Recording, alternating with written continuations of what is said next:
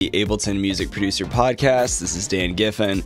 Today I'm extra stoked for our guest, JJ Burred. I probably just said your name wrong. I'm really sorry, JJ. I can't roll my R's, but JJ is a brilliant independent researcher, software developer. He's been doing a lot with machine learning with music, which we're going to talk about today, and a lot of other cool stuff that he's doing with music technology and just building innovative tools. JJ released FactorSynth and Factoid, which are machine learning plugins using Max for Live. We're going to talk about that. But before we dive into today's episode with JJ, I just want to make you aware, if you don't own Ableton Live 10 Suite or Standard, I would be glad to be your plug and hook you up.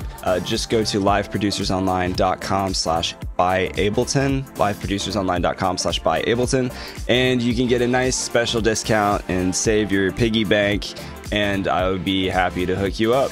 Also, if you want to go deeper in your Ableton Live skills, or you just kind of feel like you hit a wall and you feel stuck with what you're learning and you've just spent endless hours wandering on YouTube and you just don't feel like you're going anywhere, I would be happy to give you some direction and work with you month to month to learn in Ableton Live and help you work on your own projects to reach your musical goals.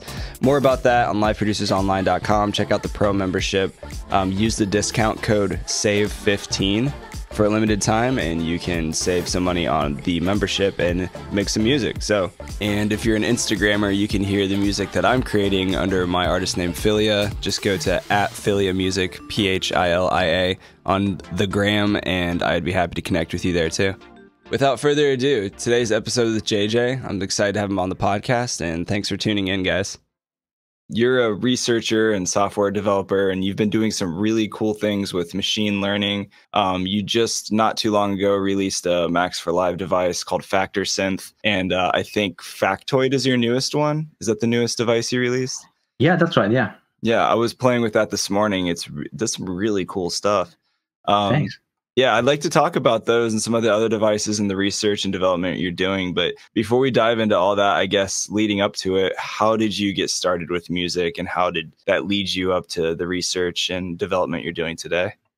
Sure, right. So I grew up in Madrid, Spain, and so I started with piano lessons and music lessons when I was pretty young, like around age 8.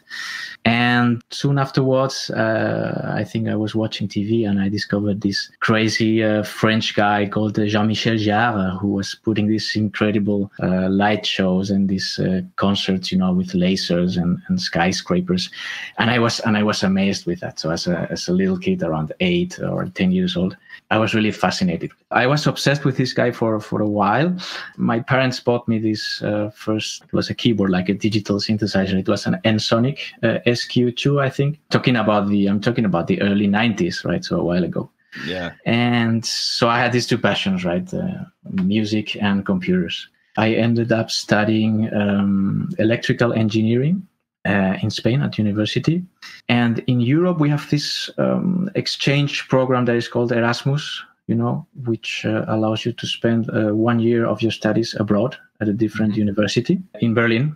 So I spent the last year of my studies in Berlin, and that was around 2001. Mm-hmm. And at that time, Berlin was already an important center of electronic music. Yeah. It was not only about the clubs and the producers and the bands that are based there, but it was already a city back then where there was an important culture of music technology. At that time, there was a time where companies were starting, like Ableton is in Berlin, and Native Instruments and a bunch of other companies doing great stuff with music software. And also, more important for my case is that in the academic world at universities, there was also this culture of research in music technology. I discovered that there was this hidden world of music technology research in the university, where there was a huge amount of people doing very cool stuff like automatic classification of music, transcription, recommendation, navigation, discovery. So these technologies were starting at the time, and afterwards, sometimes they have resulted in cool apps or products like Shazam or the playlist recommendation in Spotify, these kind of things. At that time, it was mostly in academia, and I got into contact with that finishing my studies there, and it was really the discovery of a new world in research. And I decided to stay a bit longer there, and it ended up 6 years in Berlin to do my PhD on music technology. Yeah. So that's how I started into this world of music technology. I did research during my PhD on something called source separation, which is about unmixing instruments from mixtures, like removing a voice, removing a dialogue. Yeah. Yeah, and after that, I ended up having a job in Paris, also in music research, at a place called IRCAM, which is a very exciting place to do music technology. So it's, for example, where the Max language was invented. So Max, which is really okay. Yeah, sure. Awesome. So back in the 80s, it was invented there. Then it was developed by a company, and then it was, as you know, now it. 74, right? Exactly. Did they pick up that technology from IRCAM then? Yes. So the guy who started Cycling 74 was collaborating at IRCAM with the guy who invented Max. Oh, cool. It's a good history lesson. I didn't know that. Yeah. Nice. And so afterwards, after a couple of years there at IRCAM, I decided to go independent. And right now, since several years, I'm dedicated to helping musicians and small companies, discover the cool possibilities that machine learning offer to the music applications in general.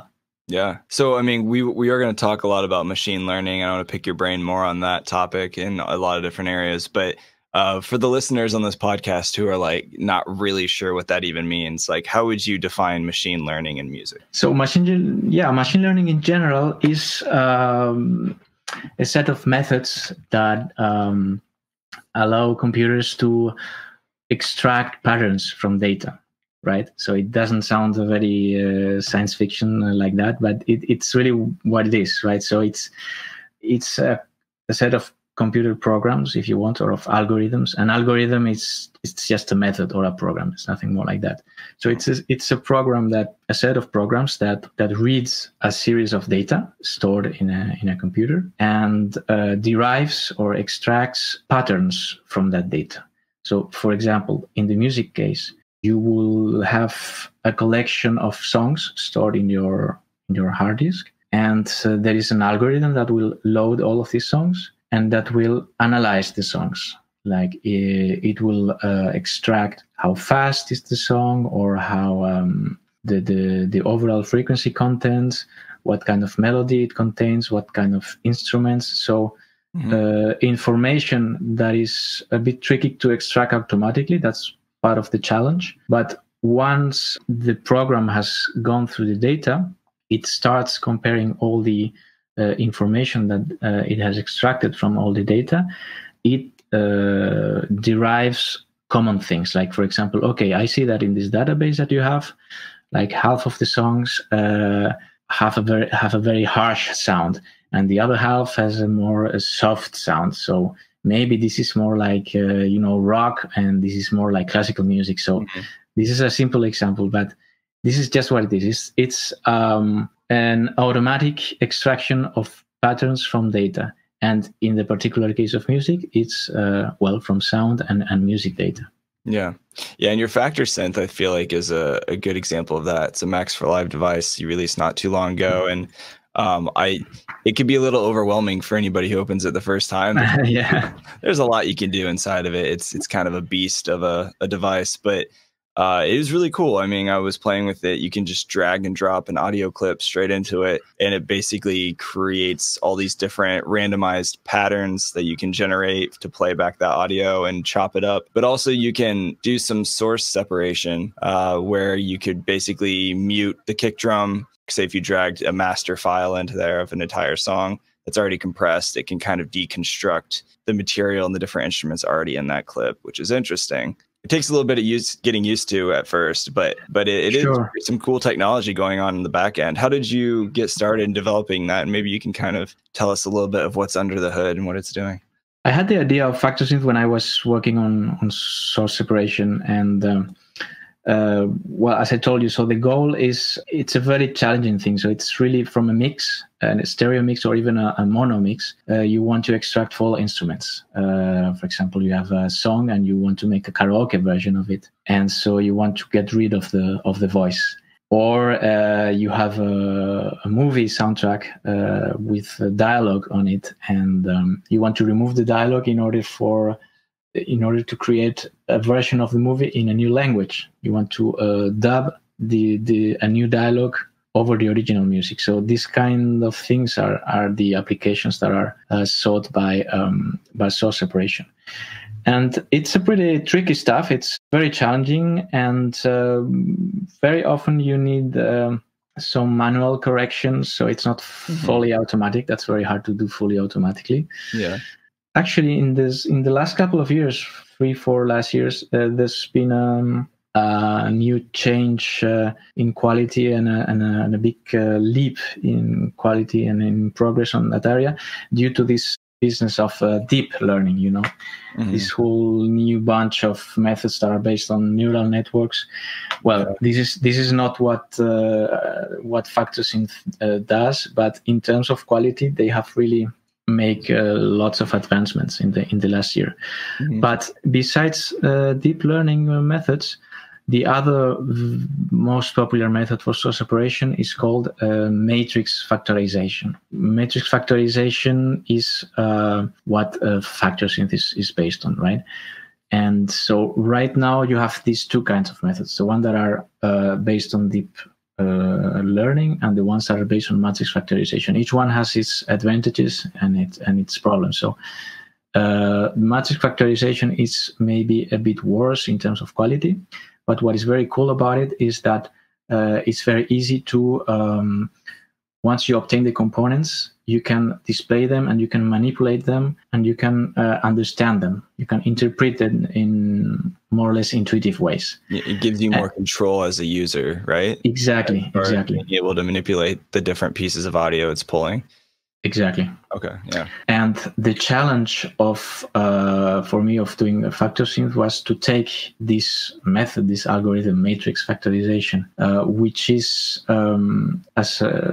it's usually available in very specialized like software frameworks aimed at research. So most of the time you need to do some coding or use some very specialized libraries. So my idea was to start from this, let's say, academic or technical method and package it in a way that could be a bit more intuitive to use by people who are not necessarily coders, right, or developers. Right. And so I took this matrix factorization idea, and I thought it could be used not only for source separation, but for more, if you want, if you will, creative things like, as you said, randomizing, extracting separate elements, and these kind of things. And the first version that I released was really, it was a patch in Max, not even Ableton Live at the time. It was just a plain Max. And I put it online, for free to download. And at that time, I think it was around 2014 and 15. It was used by several composers here in Paris who were doing, experimental electronic music. They were excited about that, but mostly talking with them and with other people, they started saying that, this is cool, and this could maybe be useful also for other types of electronic musicians. For example, DJs that could maybe use it for live remixing or changing loops on the fly and these kind of things. And I thought, there is my favorite sequencer, which is Ableton. On the other hand, Ableton, as you know, contains Max for Live, which is Max. Yes. right? Yes. So half of the job is already done. Yeah. And I can take. So it was really an easy decision to take. Which format, in which format can I release it so that more people can use it? So yeah, it was really a no-brainer. So it has to be a Max for Live device. And of course, I had to adapt the interface, and I had to make it work better with Ableton Live. And that's how I came up with the idea of releasing it as a Max for Live device. Yeah, I can see or imagine how much work was put into creating that just by hitting the edit window on the Max for Live device itself. There's a lot of stuff in there, man. Yes. Yeah, for it's sure. True. I get lost sometimes myself as well. So. Oh yeah. No, I mean, I'm still fairly new in the world of Max, but it's a deep rabbit hole you can go down for forever and get lost. But in a lot of good ways. I mean, you can do so many different powerful things, and it's a cool device that you created. There's other machine learning or audio separation tools, source separation tools out there. I know you did some research and development with Audionamix. Right, yeah. I know that they have a software called Extract Stems 2. I'm not super familiar with that. I wasn't sure if you did any work with that or if you've played with that, and your take on how well that actually extracts the stems from a stereo file for, say, remixing a song or something. Yeah, I think that's the last iteration of the tools that they released. And fortunately, I don't know it very well because I wasn't working there anymore when they released it. So I worked there until 5 years ago. And at the time, they had something called Tracks, or Tracks 2, Audionamix Tracks, which was actually also pretty cool. And it was dedicated mostly to vocal separation, right? Okay. To the separation of vocals. And then you had a representation where you can like correct if the pitch has been well extracted, and you can do some manual corrections on it. And once a little bit of manual work is done, you could really get very, very nice results. Cool. The last one, Stems, I really don't know it well. I'm sorry, but I think what I know for sure, what I can tell you for sure, is that Audionamix, and I don't tell this because I used to work there. I mean, it's really, I would say, the leader in music source separation right now. So it's awesome. It's very. Yeah. Seems like there's a high demand for that, especially on the user end. There's a lot of people who want to be able to take stereo files, especially, and be able to extract the audio out of them for remixing purposes or composition or scoring or whatever they want to do. It's definitely a field that's going to continue to grow and go deeper and more research. And I think it's really cool what you're doing with these new Max for Live devices. And it'll be interesting to see the technology only get better and better, because I still have yet to find a software for me personally that is perfect in the sense of being able to extract the audio without any kind of bleed from another source of audio. Yeah. You know, like I know there's you might be familiar with Isotope Musical Rebalance. Yeah. I know they tried to do that, and I've never had perfect success with it, although it's been pretty close with a lot of different separating of source material. But it only, I think, gives you like 4 options. It only gives you like vocals, bass, drums, and then there's like an other category, whatever that means. And then there's a Spleeter is another one that I found out recently. Have you played with Spleeter much? I haven't really had a chance. Yeah, I did actually. Spleeter is a good example of the new trend that I was talking to you about. It's deep learning stuff. So Spleeter is a project by Deezer. It's the French company Deezer. And so Deezer, they released this toolbox, and it's a Python toolbox. So again, it's something that, well, it's usable if you follow the instruction and everything, but it requires you to code. So it's really you have to code a little bit in Python. It's not very difficult to try. You can follow it easily. But what it does is separates you into a already defined set of classes, because there is a network that has been trained before. And the training usually takes a lot of time. So people at Deezer, they have trained it like for a week or 2 weeks. And once that is trained, you can apply to separate these specific classes that it was trained for. And if I remember well, it was, like drums, voice, bass, and the rest or something like that. So I think the results are pretty good. They are really the state of the art. and they are fully automatic. So that's really a new thing. That something at this quality, of course, it's not perfect yet, but that you can reach this level of quality with an automatic thing. That's pretty cool. On the other hand, it reflects also the one of the drawbacks of deep learning is that it's less flexible in terms of what you want to separate. It has been trained to separate this, and this is what it will separate. You cannot change it. You cannot manipulate. Otherwise, you would have to train the network again. Yeah, for another week or two. And exactly. Yeah. There was an interesting conversation I had with a girl on the previous podcast episode. Her name was Yanzu. She goes under the artist name Azuki, but she created she used Spleeter and she created a Max device. It's called Spleeter for Max. Okay, cool. And she just sent it to me. I haven't had a chance to play with it much, but it's basically just Spleeter running inside of Max. Well, that's cool. I mean, that's exactly the things that inspire me to release these devices. I think making accessible these algorithms to Max users or Ableton users, that's really a very cool stuff. I will look into that. I didn't know that. Yeah. I think probably my favorite Max toy that you created was Factoid. I love that thing. I was playing with that this morning. It's real simple, real user friendly. And you can just drag a drum loop or any audio clip into it and chop it up and get some really interesting results.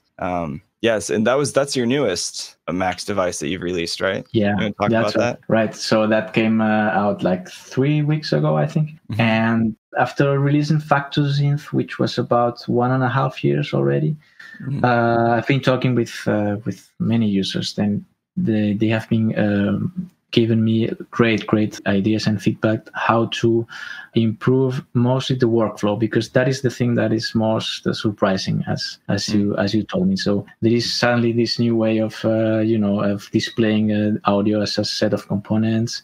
Yeah, and then there is also the let's say unusual way of interacting with Ableton Live. You have to click on the clip, and well, the workflow can be a bit simpler and a bit better. So I had the idea to take the basic idea or the basic concept of decomposing the sound, but make it a much more lightweight and easy to use device. And that's what Factoid is. So it's actually based on exactly the same decomposition methods. It's also matrix factorization. It's the same code that does the decomposition.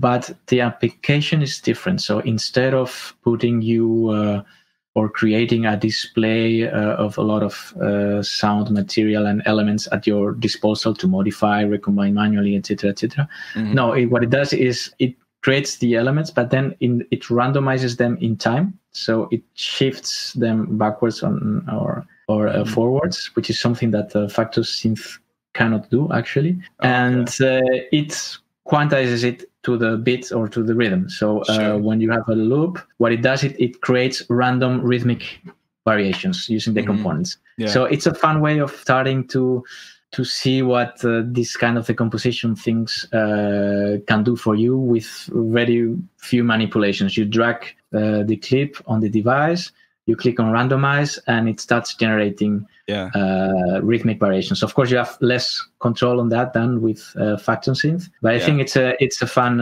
entry into this concept of factorizing sounds. Yeah. And I would say for a lot of music producers out there, less is more. You know, sometimes when you have too much creative control, it's easy to get lost in the details and you actually stop making music because you're spending the whole time just playing with buttons rather than actually making music at some point. That's true. That's definitely true. Yeah, that's definitely true. So, and Factoid, I mean, I love the options that you gave already. I mean, it has a lock components section where you can basically tell it to only manipulate certain frequency ranges. Say for like drums, you could isolate the kick drum, or you could only isolate like higher frequency content like the hi-hat or snares or things like that. And then and you can quantize and chop those up and dry wet mix it. So it, in a sense, it reminds me of a more stripped down version of, I know it's a very different device, but like the granulator gives you kind of that random results of just chopping up different frequencies. Yes. And in a sense, it's almost kind of gives me that idea of what's going on with the granulator, but in obviously a different context. But it is cool. It's a fun device called Factoid. I encourage all the listeners to go check it out. And I think it's only like what, 19 euros, so it's cheap. It's worth buying. Yeah, it's good stuff. Yeah, thanks a lot. There is of course common things with granulator or granular synthesis devices, and there are differences. So the common things is that, as you said, it's the idea of loading a sample, extracting elements from it, and then randomizing the output sound. Now, what devices like granulator do, it's something that is called granular synthesis. There are other devices as well. And what it does is it extracts little chunks of waveform in this case. There are a couple of them that actually work directly on the spectrogram, so on frequencies, not only on the waveform, but most of them, they extract little chunks of waveforms of several milliseconds, and these are the elements that you can randomize. The idea is similar to Factoid or FactorSynth, but the difference is that instead of cutting the waveform into chunks, into different temporal chunks, what you get is actually a set of layers that can overlap each other. So when you factorize a waveform, you get not a sequence of chunks, but a set of layers that are all of them of the same duration, actually, than the original. But they are kind of, superposed upon each other, and these are the elements that you can then shift and you can remove or you can enhance. So you're working more in the spectral dimension, if you want, and things can happen at the same time, so they can overlap. That is the main difference. Yeah, and that would be a lot of the components section of the device, right? Where you can choose how much of that time is chopped and factorized, as we call it. Yeah, very cool. Very cool. Exactly. So what is the future of machine learning with music? I know that's a big loaded question, but where is all of this research and everything you've seen behind the scenes as far as making these tools and devices for producers? Where do you see machine learning, say down the road 10, 20, 30 years? Well, that's a big one. Yeah. Well, let's start with the more realistic things, and then maybe we can talk about more fantasy stuff. But I think in the next years, for example, talking specifically about this decomposition into components. Right now, as you have maybe noticed in FactorSynth and Factoid, you can get cool components from some interesting stuff, interesting elements, but they are often a bit unpredictable. So for sure that you will get a hi-hat sometimes, and you will get a note somewhere there. Yeah. But you never know exactly what you're going to get, right?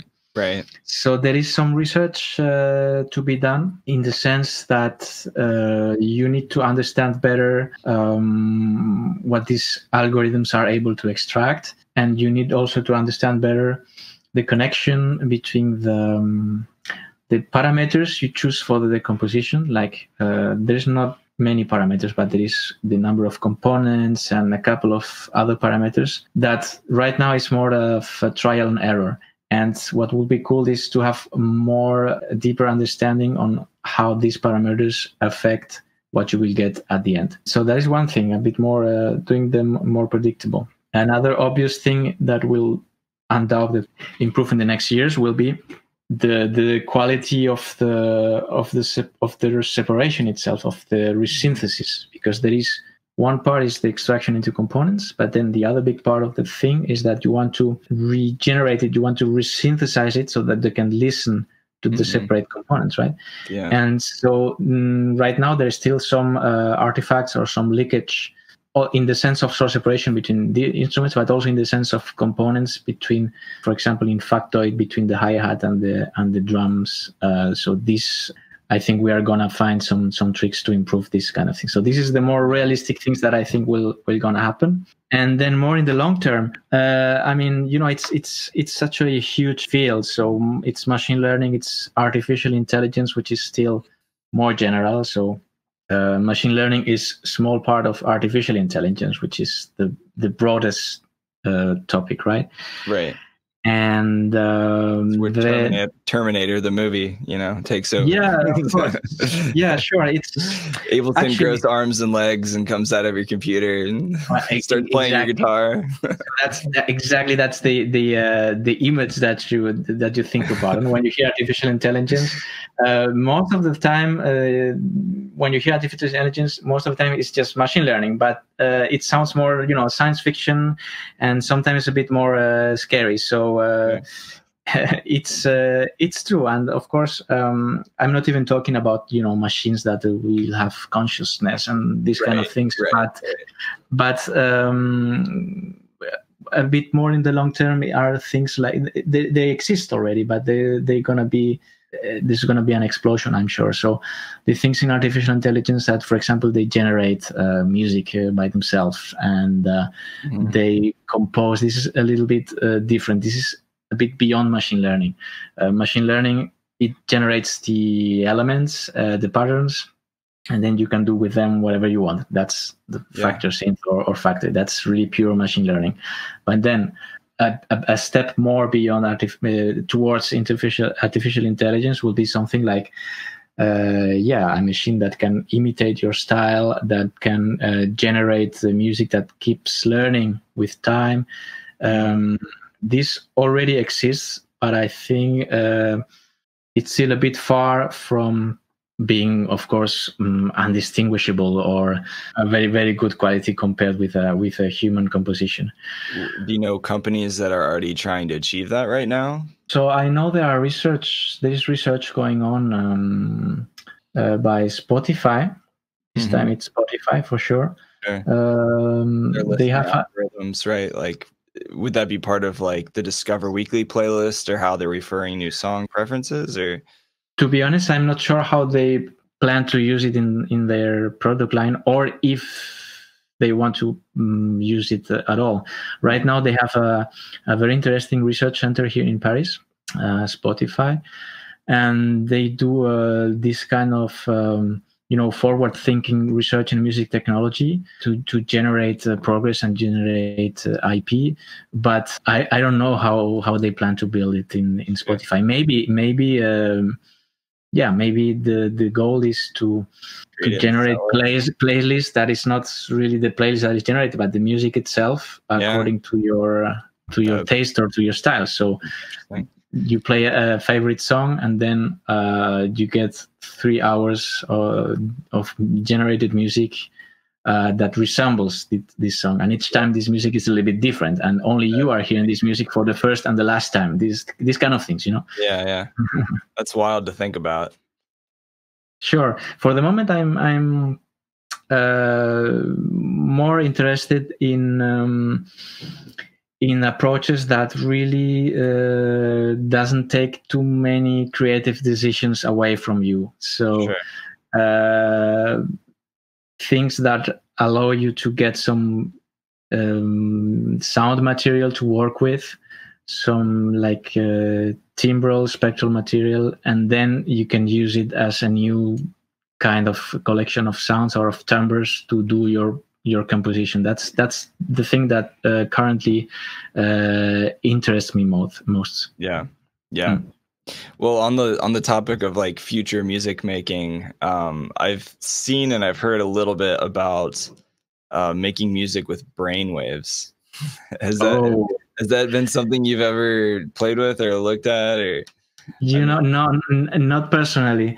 As a matter of fact, I've read about these things it's older that you would think. Huh? I think like 10 years ago, I saw already some some research like trying to control synthesis with brain waves and with this sensors, these EEG sensors on the head, and then you will reinterpret the signals, and then you will convert it into MIDI parameters, and you can think music, right? No, I haven't worked with these kind of things actually, and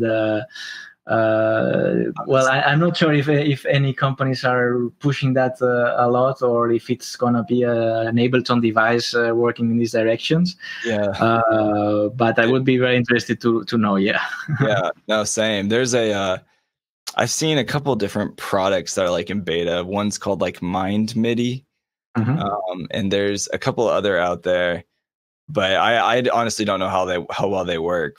I met a guy at Loop last year in LA, and he was talking to me about one of his friends was involved in prototyping some of those things, and apparently it wasn't quite there yet, but he's like, it's close, it's on its way. There will be a day where you could stand on a stage and just think music.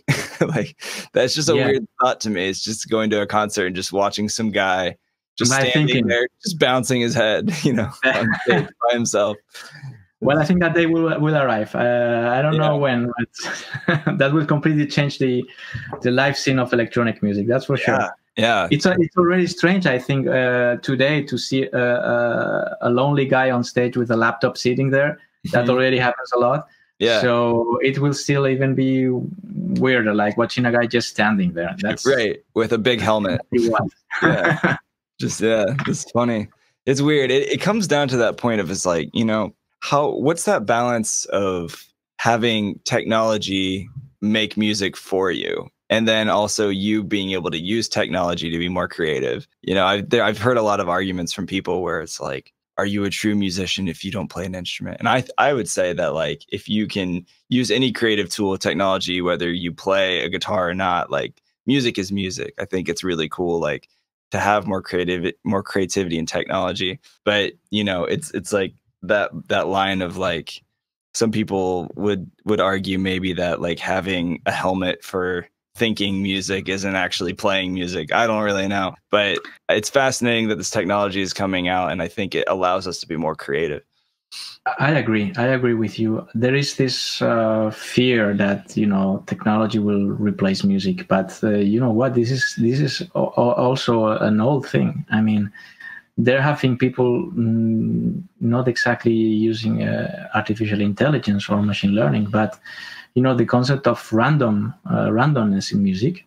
This is almost 100 years old, even older, and people were saying the same. I mean, if you just are throwing the dice and letting other factors create your music, then what are you doing? Why are you a musician? This is quite older, actually, that it seems, and I think it's the same debate that arises now with artificial intelligence. What I think is that it's also an interesting type of music, and it maybe changes the definition of what a musical performance is, but it doesn't cancel the curiosity or the validity of the music that is created that way. And also I would say that, of course, it's not just a matter of throwing the dice or pushing buttons or standing on stage with a helmet. I mean, there is a lot of work behind, not only by the guy who created the tool, but I'm sure that the musicians have also spent the time defining what they want to expect, defining the parameters, defining the possible outcomes. So I think it doesn't kill necessarily the creative process. Totally. Yeah, I agree 100%. Because in the end of the day, you still have to make choices. What you're going to use, what you're going to randomize, and what you're not. I think in the end of the day, you still have to make a choice, and people are going to hear the choices you create. So yeah, that's cool. What future projects do you have coming up? What's next for you?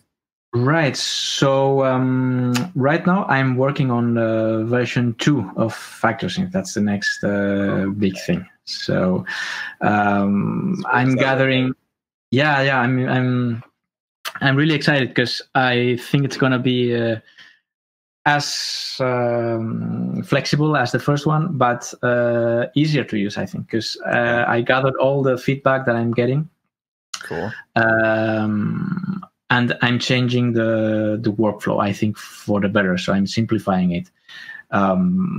So there is this weird thing of FactorSynth where you have to select the clip and import it. That's a bit strange. So I'm getting rid of it, and I'm doing it a little bit, like a granulator device, or like if you know Ableton's looper device. It's a device where there is a transport system, like a playback system, on the device itself. So you don't have to worry about where the clip is originally on the live set. So you just drag and drop your clip, and then you play it whenever you want, and it's gonna synchronize with the tempo if you want in session view. Nice. Actually, this is something that Factoid already has. So the transport system, right, this playback button and the synchronization is built on the device. So I'm going to put it into FactorSynth, and nice. I already have some prototypes, and it's much easier to use, I think. Yeah. Still having the same flexibility with the components. And there's also going to be a couple of new features. So, for example, you will be able to change the panning of the components, right? So you could say you can start from a mono clip, and then you can say, okay, put me the hi-hat to the left and the kick drum to the right, or you can randomize it, right? So you can up-mix, you can generate stereo mixes from mono files. That's great. Or change the stereo distribution of stereo files, and I think that's a cool thing, yeah. Oh, totally. That's a great value add. Mm-hmm. Nice. Yeah, cool. I'm working on that, and let's hope. Well, I don't know. I prefer not to say a date right now, but I'm working on that. That's gonna be in the coming months. That's gonna be the next release. Yeah, I'm looking forward to seeing that. I'll have to play with that some more when it comes out. And I know you. Are you going to release the newest update through Isotonic Studios? Yes, it's going to be Isotonic. Yeah, cool. For sure. Yeah.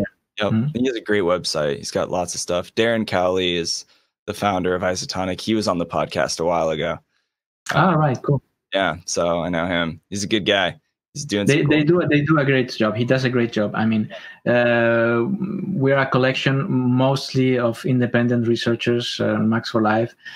And I think it's really in Max for Life where these kind of crazy experiments happen, because the Max language is flexible and it appeals to these kind of electronic musicians that want to explore these new methods.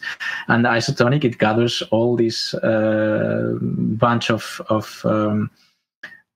independent developers under the same the same group, the same webpage, and I think they do really a great job. Yeah, they really do, for sure. Well, and you did a great job too. I mean, FactorSynth and my personal favorite Factoid, I think those are cool devices. Thanks.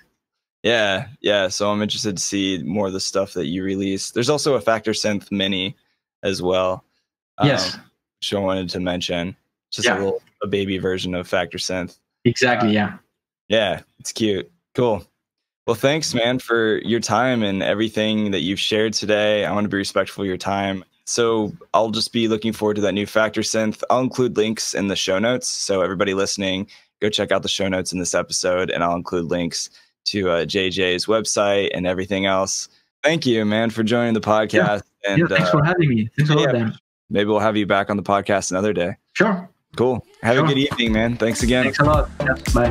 Bye. This podcast is sponsored by liveproducersonline.com, a community of Ableton Live users connecting you to the pros to learn today's music production.